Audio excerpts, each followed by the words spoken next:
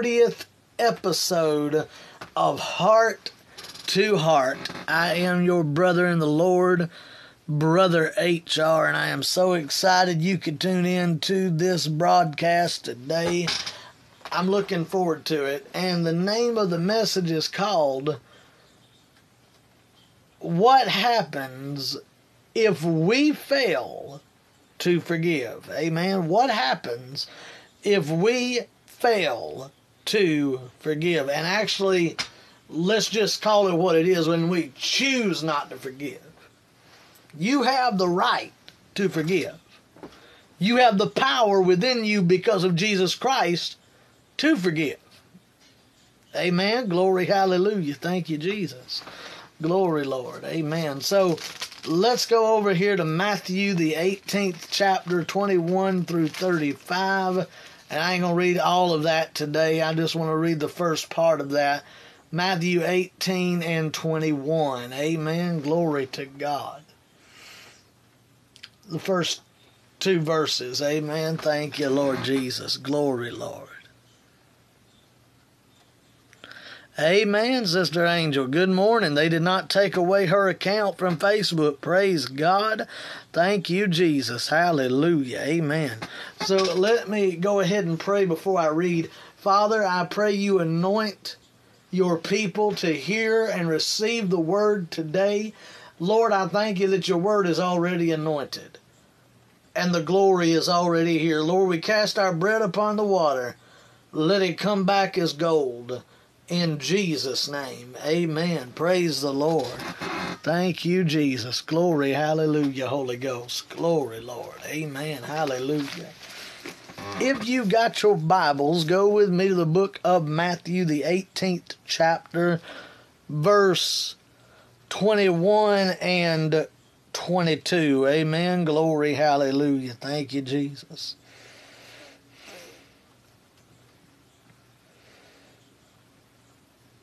Then came Peter to him and said, Lord, how oft shall my brother sin against me, and I forgive him? Till 7 times? And Jesus said unto him, I say not unto thee until 7 times, but until 70 times 7. Wow. Amen. Thank you, Lord Jesus. Glory, Lord. Now, to the world, that would be interesting. They would think that was an impossible act, because 70 times 7 is 490 times a day you have to forgive. The Lord is telling him, walk in a constant spirit of forgiveness. Amen. Glory, hallelujah, Holy Ghost. Because the Bible even says it clearly. Jesus says it. He didn't say it was for the Old Testament and then it don't work in the New Testament. He didn't say that. Because I've heard a lot of people say that's what was being done. You know, oh, well, that was for the Old Testament. Wait a minute. The Bible says if you don't forgive, your Father in heaven can't forgive you, won't forgive you of your sins.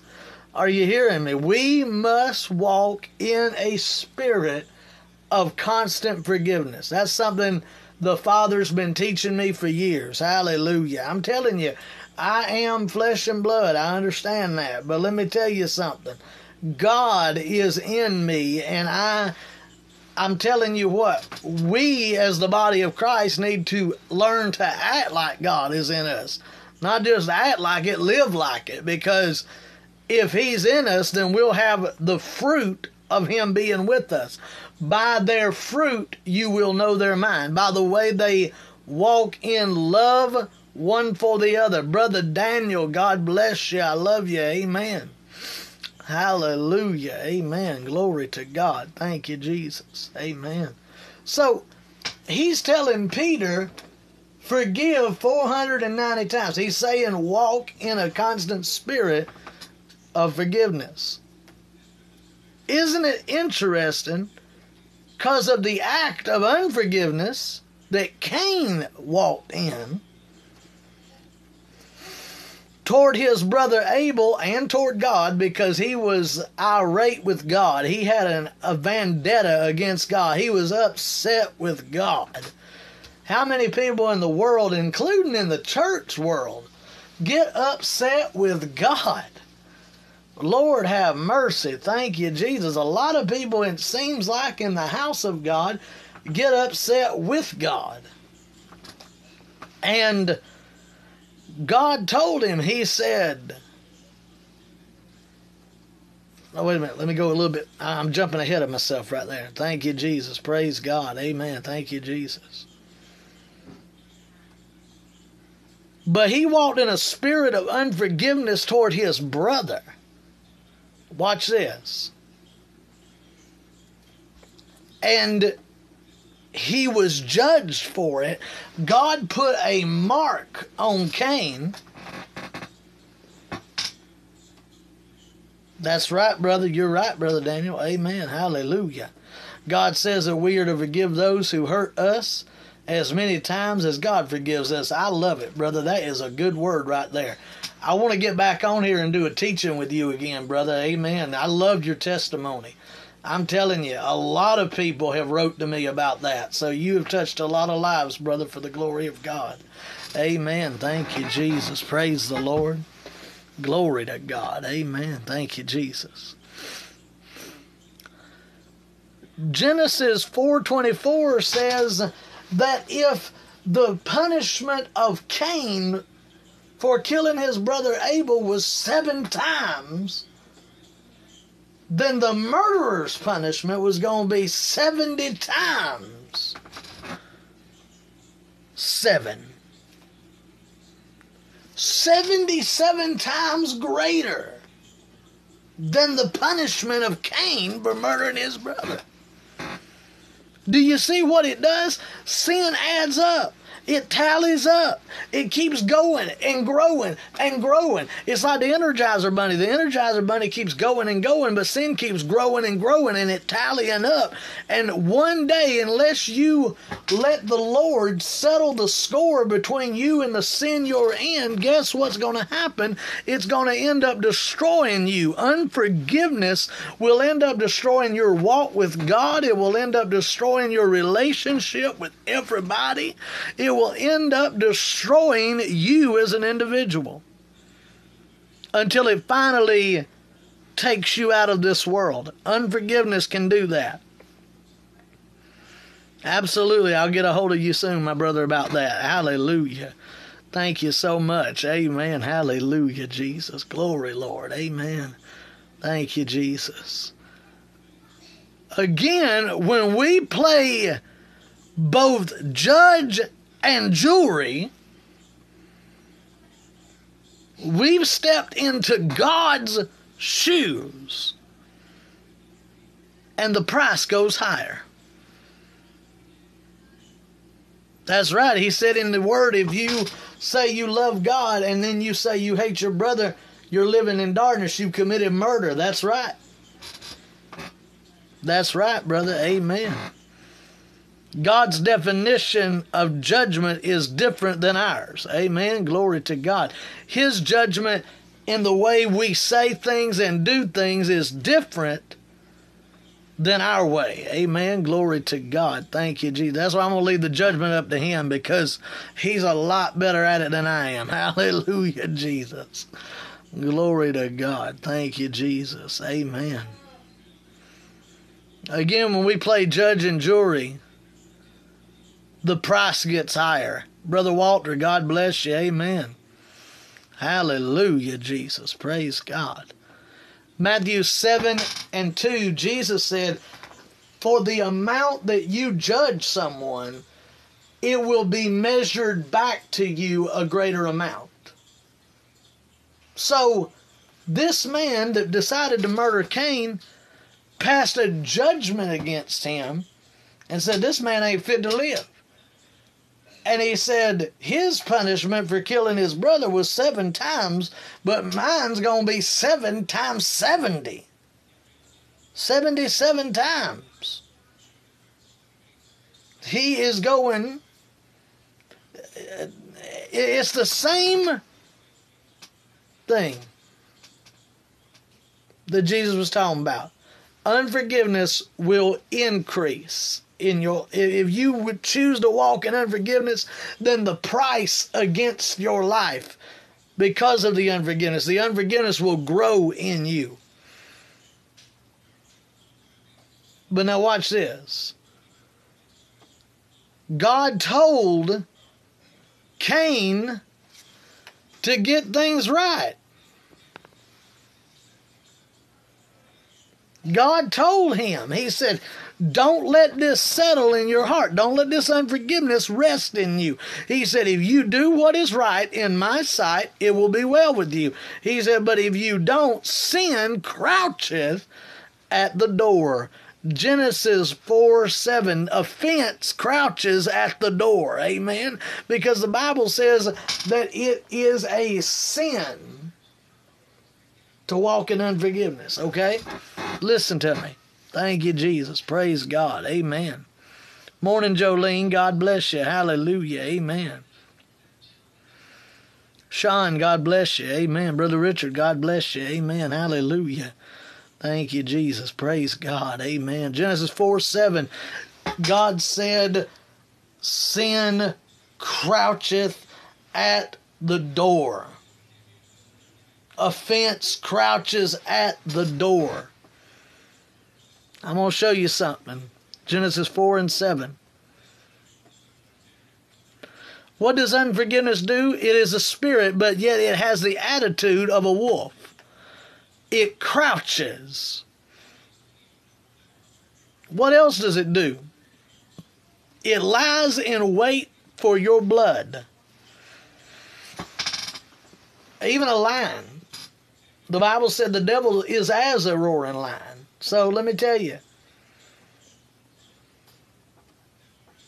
It crouches, and it also lies in wait for your blood. Proverbs 1:10-19, Proverbs 12:6. It says that offense, the offense that's in people's mouth that are wicked will go out and lie in wait for your blood. It don't just affect your spiritual walk, it can affect your physical walk.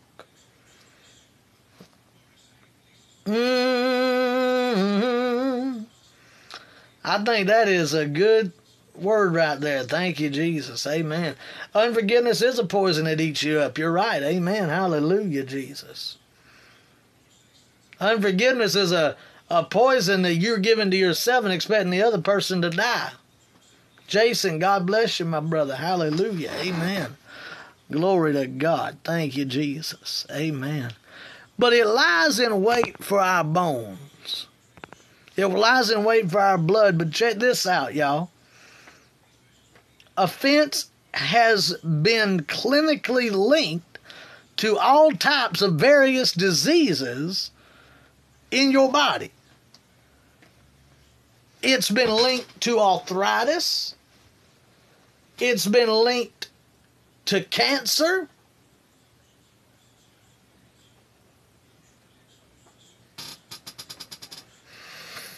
It's been linked to a lot of diseases. Proverbs 17:22 and Psalms 32:3.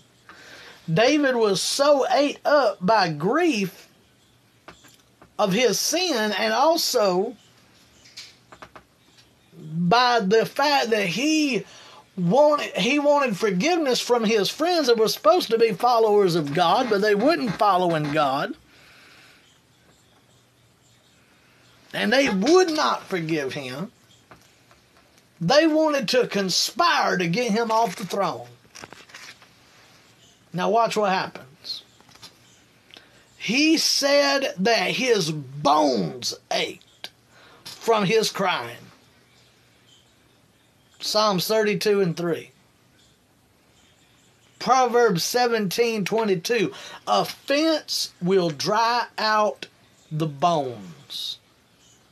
It can cause arthritis. It cannot just cause arthritis, it can cause cancer.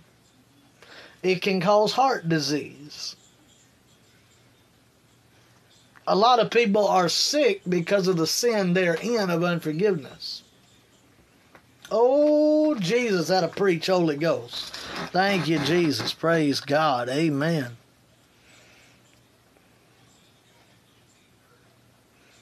Jesus is the only cure for the sin you're in.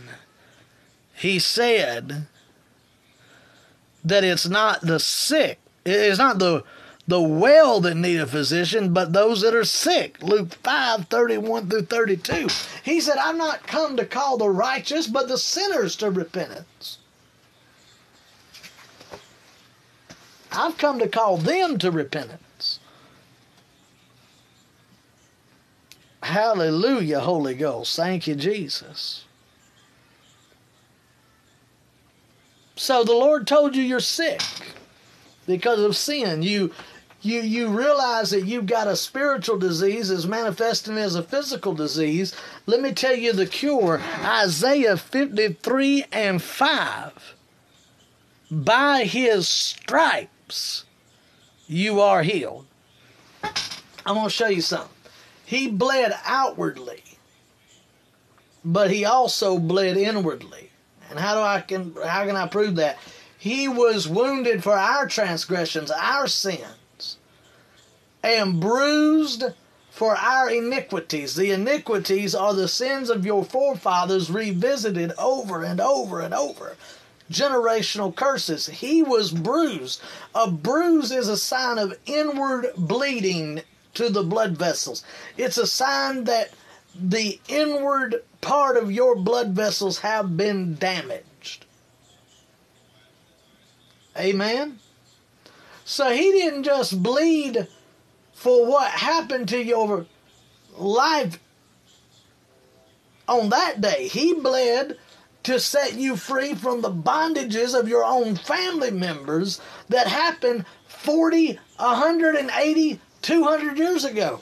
He came to set you free from their bondages as well. Not just your bondages. He came to set you free from your family's bondages. Are you hearing me? Isaiah 53:5. Every bit of healing we'll ever need, every bit of deliverance, every bit of everything we ever need is found through the blood of Jesus. Even David, when he fell, and he fell short of the glory of God, he prayed something. And what he prayed was, Father, forgive me. He said, take not your Holy Spirit from me, but restore unto me the joy of my salvation. Put a right spirit within me. Then he said, purge me with hyssop. Psalms 53. Purge me with hyssop and I shall be cleansed. The process of being purged with hyssop is they would take the hyssop, which is a humbling plant. It would bow down. It didn't stand up like a regular plant. It bowed down. So he came in humility for humbleness' sake. And he said, Lord, purge me with hyssop. The plant would be dipped in blood of a lamb, and the blood would be sprinkled upon the individual that had sin in their heart, and the blood would cleanse and set free the person that was spiritually or physically sick because of sin. Sister Nikki, God bless you. Hallelujah. Amen. Praise God. So what was he saying? He was saying, I plead the blood. He caught a revelation of the grace of God, and he pleaded the blood of the Lamb. Which would, now the physical lamb, of course, would roll over their sin. They would be forgiven, but it would just be a temporary, it would be like putting a Band-Aid on an open wound. And until Jesus came, sin had been adding up. The sins of man had been adding up and getting higher and higher and higher into the nose of God. Jesus, are y'all hearing me, my friends? But Jesus shed his blood, and his blood was the ultimate atoning sacrifice. He was saying, you ain't got to go through any more religious practices. It's over. I've come to set the captive free. And he says, if you'll just come to me, I will make you new again. Pray this prayer with me. And let me tell you, it's not the prayer that saves you. It's accepting truly by faith the promise of the finished work within the prayer. Hallelujah, Jesus. When you say, Lord, I truly repent and put my life into your hands. I give you my everything so I can have everything you are. Father, fill me with your spirit. I believe you died on the cross and that God the Father rose you from the dead, Lord Jesus. If you just said that and prayed that with me, my friend, you are saved. You belong to heaven. Your name just got written in the Lamb's Book of Life, and all of heaven just herald your name throughout the courtrooms of heaven in celebration because of your life belonging to Jesus Christ now. Amen. Glory. Hallelujah. Thank you, Jesus. Praise God.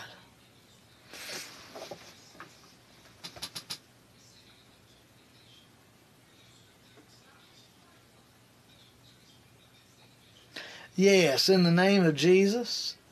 Father, right now, I just pray for Sister Nikki. In Jesus' name, I rebuke the spirit of stress. I rebuke the spirit of anxiety and anxiety attacks off of everybody watching, Father. I declare the peace of God be upon each and every person watching. Lord, I just declare peace, perfect peace that only comes from you, Lord Jesus. Lord, deliver her and her family from this attack of the enemy in the name of Jesus. And Lord, I just plead the blood of the Lamb right now in Jesus' name. Wash her in her mind with the grace of your blood, Lord Jesus, in Jesus' name. And all her grandchildren, in Jesus' name, and children too, Father. In Jesus' name, Father God. Oh, Ramashakataborondoshe. Hallelujah, Holy Ghost. Lord, I just send the word of healing in Jesus' name, the top of their head, the soles of their feet, everybody watching in Jesus' name. Lord, I just pray a deliverance over those that are bound by the works of the enemy. In Jesus' name, I command the devil to loose them and let them go free in the name of Jesus. Praise the Lord. I declare peace, joy, and strength in the Holy Ghost. Father God, in Jesus' name, Lord, I just thank you for a miracle right now, in Jesus' name. Amen. I declare that those that are in a situation right now in their life where they don't know what to do, I just declare you will live and not die to declare the works of the Lord, because the Bible says we overcome the devil by the blood of the Lamb and by the word of our testimony. Amen. Glory to God. It is done. In Jesus' name. Amen. Glory. Hallelujah. Father, fill everybody watching with the Holy Ghost and fire. In Jesus' name, amen. I love you. God bless you. I'll see you in the next meeting, or I'll see you in the air in heaven. I love you. God bless. Let us choose to forgive and walk in the love of the Lord. Amen. In Jesus' name, amen.